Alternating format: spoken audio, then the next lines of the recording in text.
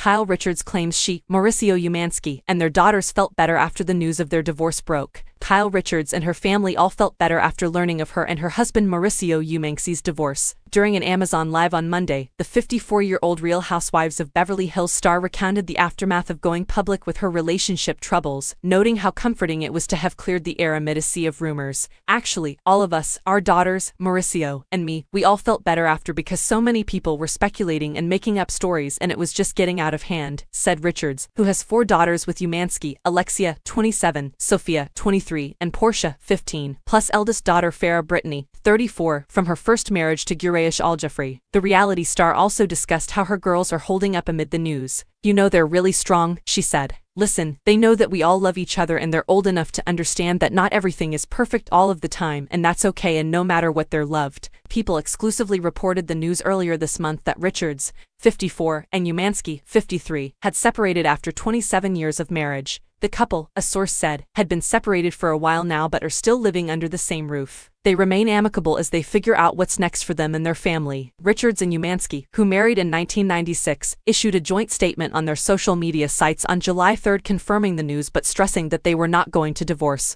"In regards to the news that came out about us today, any claims about divorce are false," the couple stated. "However, we have had a difficult year, the most difficult one in our marriage, but we both love and respect each other a lot. There has been no wrongdoing on anyone's part," they went on to say. "Despite the fact that we are in the public eye, we request the ability to work through our issues privately. While it is fun to speculate, please do not invent bogus stories to fit a more salacious story." Recalling the decision to issue the message, Richards explained on Amazon Live Monday that the post was intended to dispel the myth that the couple was divorcing. "It's been a difficult year," she admitted. "People leak stories, which are sometimes true and sometimes not. We made it clear that divorce was not being contemplated. It's strange to have to admit to millions of strangers that you're having problems," Richards continued. "You know, it'd be nice to be able to work through problems in your life without everyone watching and commenting."